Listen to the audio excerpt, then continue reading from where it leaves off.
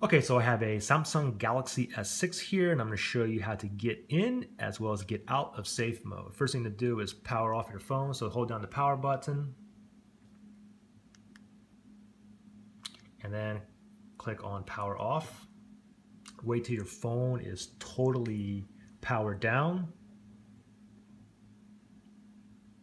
And then once it is, what we're going to do is, okay, so it's powered down now. Now I'm going to click on the power button. As soon as the phone turns on, I'm going to let go, and now I'm going to hold onto the volume down button. And I will continually hold down the volume down button all the way through the boot process. And then once my phone boots up, it should say safe mode in the bottom left-hand corner here.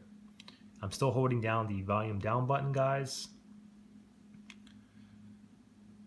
And there we go. And now we're in safe mode. And basically, to get out of safe mode, what you want to do is you can go this route. You can swipe down here, and it says right here, safe mode enabled. You can simply just click on that, and then you can click on OK here, where it says to turn off safe mode, your device will restart.